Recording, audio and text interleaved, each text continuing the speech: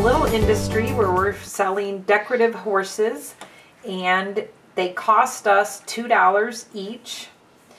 If we price them at $10, we sell on average $200 a day. If we get a little more bold with our pricing and we price them at $18, we sell only about $120 a day. So we're trying to figure out what price we should set them in order to maximize our profits. We're trying to maximize profit, and profit is revenue, what we take in minus our cost. So we know that when we're pricing them at $10, we're selling approximately $200 per day. When we're pricing them higher at $18, we're selling approximately $120 per day. We can assume that the relationship between price and quantity is close enough to be in a straight line that we're going to use that in our model. So I want to find the equation of the line that would go through these 2 points. So the slope of our line will be output minus output, so 200 minus 120 over input minus input, so 10 minus 18. 200 minus 120 is 80, and 10 minus 18 is -8. That gives me a slope of -10. I need to find the y-intercept of my line, so I can pick either point. I think I'll go with this point. I know that the output is 200 when the input is 10, so that gives me the equation 200 equals -10 times 10 plus my y-intercept, or 200 equals -100 plus my y-intercept. If I add 100 to both sides, I get 300 for the y-intercept value. Therefore, my demand equation is Q for quantity equals -10 times price plus 300. So that's the relationship between the price I set and the quantity I sell. Revenue is price times quantity.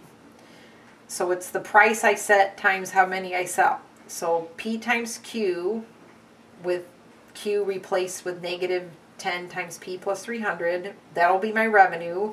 Then I want to subtract my cost. We said the little horses cost $2 each.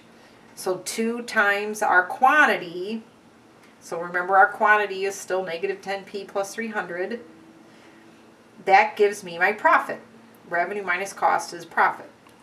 Cleaning that up a little bit, P times -10 P is -10 P squared. P times 300 is 300 P. Careful here, I'm subtracting, and this first term is negative, so that'll become positive 20 P. And then distribute the negative to the 300, so -2 times 300 is -600. So my profit is -10 P squared plus 320 P minus 600. And we want to maximize our profit. We know in calculus that a maximum will occur where the derivative is 0, where your slope is 0, and where your graph is concave downward. So we want to find a point where the derivative is 0 and our curve is concave downward. The derivative of -10 P squared will be -20 P. The derivative of 320 P is 320. And the derivative of a constant is 0, so the -600 is a constant, so it's 0.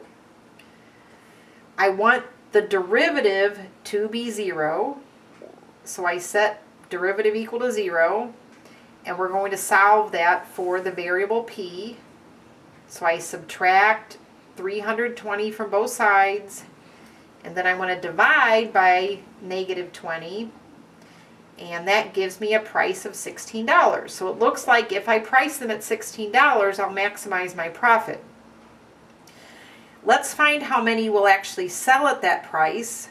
So remember, quantity was -10 times price plus 300.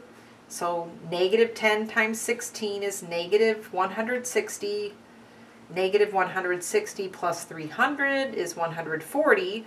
So I'll sell 140 per day if I price them at $16.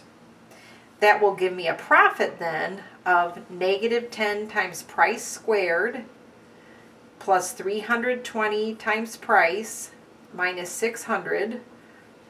So negative 10 times 16 squared is 256 plus 320 times 16 is 5,120 minus 600 gives me a profit of 1,960 per day because I'm selling 140 per day at a price of $16 each. Notice the second derivative, so the derivative of the derivative is constant negative 20, so it's negative. A negative second derivative means your graph is concave down. And remember, we wanted concave down with a zero derivative, and those points were where your graph, your original function, is hitting a maximum.